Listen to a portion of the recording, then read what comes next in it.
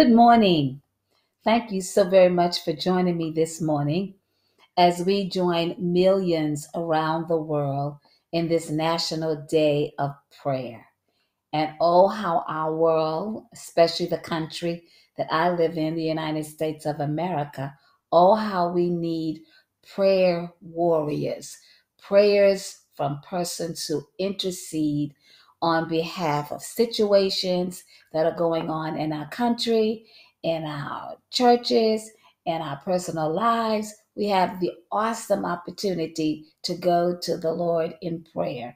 And to have a day that we have set aside to do exactly that is such a welcome change and an extraordinary blessing that we get this opportunity to do that. And certainly, I am grateful to God, and I feel blessed that I can share these few moments with you in prayer. So, God bless you. Thank you so much. I'm blessed and highly favored simply because this is the day that the Lord has made. And I've come to rejoice in my own time, my own space. I've come to rejoice and to be glad in it. What a marvelous, again, what a marvelous, marvelous opportunity we have. And certainly our church has been in participation with this for a number of years. And again, we're participating this year. We are praying all over the DMV. We have prayer warriors all over the DMV to engage in prayers of specific topics, themes, and concerns. So God promises to hear the prayers of his people. And he admonishes us that we ought to always pray and not to faint. For the fervent, effectual, my prayers of righteous people availeth much. And there's an old hymn that says we can take everything to God in prayer.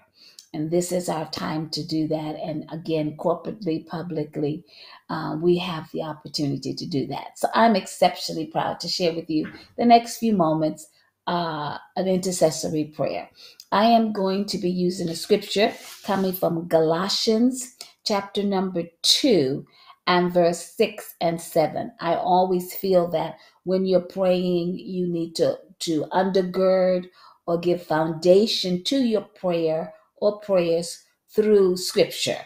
So mine is coming from, again, Galatians chapter 2, verses 6 and 7. I'm going to read it first in the New International Version, then I'm going to read it in the English Standard Version. So I'm going to use both of those translations. Let me begin by reading it in the NIV, the New International Version. Here's what Paul says in Colossians chapter number 2, verses 6 and 7. Here's what he says. So then, just as you received Christ Jesus as the Lord, as you have received him as in salvation, just as you received Christ Jesus as the Lord, continue, that means progress, study, establish, continue to live your lives in him, rooted and built up in him, strengthened in your faith. So we are grounded in our faith through our salvation. And then as we're strengthened in the faith, as you were taught, and then with overflowing thankfulness. Here's what it says in the English Standard Version or translation. Same chapter, Galatians 2, verses 6 and 7. Here's what it says. Therefore, as you receive Christ Jesus as Lord, as you have received him through the plan of salvation, through the death and the burial and the resurrection of Jesus, as you have received Jesus as Lord. Here's what the English Standard says. So, walk in him. Live, move, have your being. Walk according to his word. Walk in him. Rooted, established, and built up in him. So when you're rooted and you're built up in him, you have established your lifestyle unto or into what the Lord has designed your life to be. So we are saved, then we establish ourselves in Him. We walk according to His word and build ourselves up. So He says, rooted and built up in Him and established in the faith, which means we believe the word of God. We believe what the Bible says as we are rooted, established, grounded, and saved through Jesus Christ our Lord. We are in Him, we are established in faith, just as you were taught. So we're being taught, we're learning how to walk, establish our faith, be rooted and grounded in Jesus Christ, who is the Lord of our salvation. And then it says, abounding in thanksgiving. So let me read it without any interruptions of the verses. Therefore, as you receive Christ Jesus the Lord, so walk in Him, rooted and built up in Him, and established in the faith, just as you were taught, abounding in thanksgiving. So we're thankful. So I'm going to pray this morning from our theme, Exalting Christ, Exalt Christ, who has established us. Let's pray. Father, in the name of the Lord Jesus, we come this morning to give you praise, honor, and thanks. We are so grateful and so appreciative to all that you have done for us, all that you're doing through us, and all that you will do for and through us. We are eternally grateful. We pause to bless you before we go into any type of prayer requests, petitions, or supplications. We want to first pause and give you glory, honor, and praise. That is certainly due your name. So, Father, we pause to say, great is the Lord and greatly to be praised. From the rising of the sun to the going down of the same, the Lord's name is worthy to be praised. We honor you in every aspect of our lives, and we are the better because we belong to the family of Jesus Christ, our Lord. And so, Father, we come this morning with no complaints. We come with thanksgiving again, grateful hearts. Thank you for being our provider. Thank you for being our protector. Thank you for being our God and our guide. It is in you that we live and move and have reason to go on. You have established us and you've caused us to know that serving Jesus Christ our Lord brings us into a full relationship with God our Father. So we thank you for Jesus, who died on a cross, that we may have a right to establish a new covenant relationship with you. Therefore, we can call you Abba, Father. How great you are. How magnificent you are. Oh, how marvelous is your works in our lives. We don't know who, where, or what we would be had we not come into full relationship with Jesus Christ, our Lord and our Savior. We dare not trust the sweetest frame, but we continue to wholly lean on Jesus' name. On that rock, Jesus Christ, we stand. All of the ground is seeking sand. So, Father, we have come to you this morning in total devotion, total loyalty. Our allegiance is to you. There is no other. We serve no other God but God Jehovah. We are pledged our allegiance to no other God but God Jehovah. And we come with thankful hearts and grateful hearts for all that you have done for us. It is in you that we live and move again and have reason to go on. Without you, we are nothing. We're like ships tossed upon a rugged, raging sea without a sail. But with you, all things become possible. You are the creator of the ends of the universe. And from everlasting to everlasting, you're God. You're the beginning and the ending. You're the first, you're the last, you're the Alpha and You are the Omega. My God, in you we trust. We do not trust in horses or chariots, but we trust in the name of the Lord. For the name of the Lord is a strong tower where righteous people can run therein and find safety. We are leaning under your everlasting and on your everlasting arms, and your shadow of grace has been upon us. So we thank you for your amazing grace. Thank you for your compassions that fail not, that are new every morning. Great is your faithfulness toward us. Thank you because you brought us out of darkness into this marvelous light. And we declare that Jesus Christ is Lord, to the glory of the Father. You have been whatever we needed when we needed it. And though your ways are not like our ways and your thoughts are not like our thoughts, we have complete confidence and trust that the plans and the thoughts and the plans that you have for us will bring us to victorious ends and gain us much success. Thank you for your favor that we could not earn and certainly do not deserve.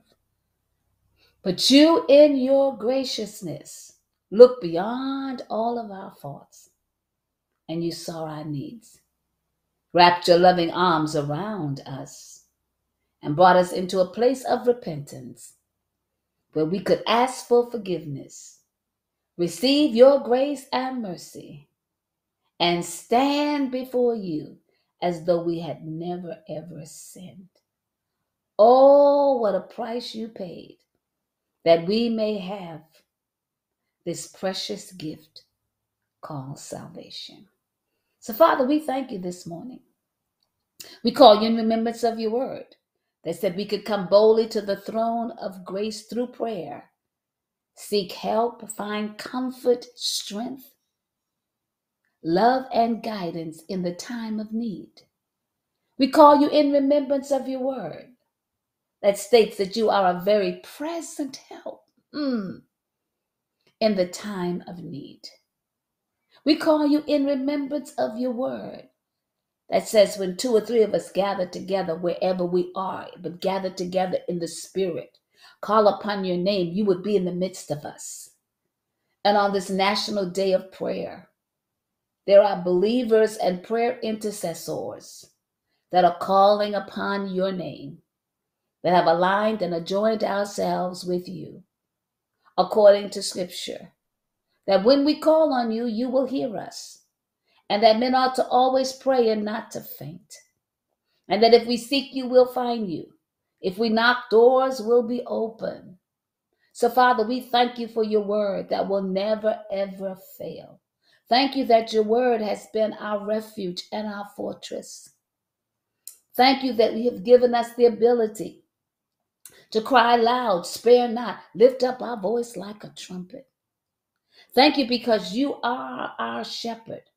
The earth is the Lord's, the fullness thereof, and they that dwell therein. We thank you for your eternal, everlasting word that will never fail. Thank you for your word that has promises in it. That you, oh Father, will begin everything that you have begun, you will finish it. For you are the beginning and the source and the origin of all things. And so, Father, we come to you in complete confidence, complete trust, complete hope and faith that the best is yet to come. And though our world is in turmoil, situations and challenges have turned this world upside down. But you promised Abraham that if you would find one in the city, that you would spare the whole city. Lord, have mercy. Your prayer intercessors and your people who are calling on your name have declared there are more than one of us in cities across these United States of America. And we are calling on the name of the Lord, the strong tower, the righteous tower. We're calling on the name of the Lord to intercede, to interfere, and to intervene. Bring back, bring back, bring back, and bring us back to the place where we first believed. Where in God we trust is not just a statement written on a piece of money paper, but it is in fact the morals that we live by. In God we do trust. Thank you that as you provided for us to be a rich nation among other nations, bring us back to our first love, and that is in the God, the creator of the universe. Father, we repent before you and we come this morning saying, we exalt you. Hallelujah. We exalt you. We call upon your name. You have established us by faith in you. We are rooted and grounded and established in your word. We're walking daily to please you, that we may find a refuge in who you are. And we're thanking you for salvation. So thank you that you have settled us in our faith, that the best is yet to come, that you have settled us and what we believe, that no weapon formed against us will ever prosper. That though there are other gods, there's no God quite like Jehovah, Adonai, and it is you to whom we call upon this morning. Father, fix what needs to be fixed. Mend what needs to be mended. Restore what needs to be restored.